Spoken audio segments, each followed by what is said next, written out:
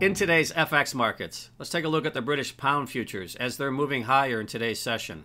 British pound futures coming off of 4 days of selling pressure to retrace some of that selling pressure today, up about 1/3% currently, right around the 1.242 level. Now, intraday, we did see a high of 1.2476, so we're well off the intraday highs, but still holding on to a gain here today and reversing some of the selling pressure from the previous 4 sessions. And when you look at some of the driving factors today, a couple things to point to.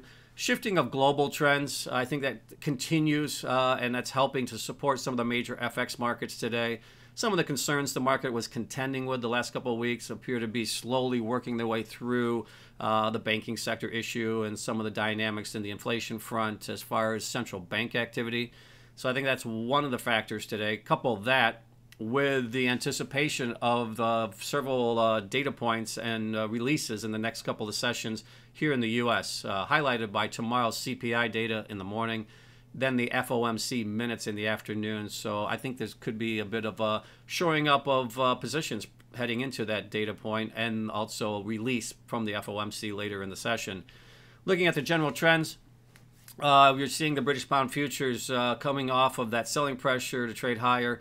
Now, when you look at it from a longer-term perspective, British pound futures are holding basically near just off those 10-month highs they established in the previous week.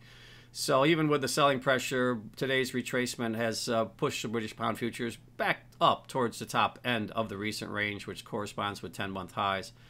And most of the major FX markets are higher today across the board. The one caveat would be the Japanese yen is pretty much unchanged on the session, but overall we're seeing strength in the euro, Swiss franc, British pound, also Australian dollar, Canadian dollar as well. So again, renewed strength here in most of the major FX markets today, coming off a little bit of selling pressure, but still for many of them holding near the top end of the range for the extended period.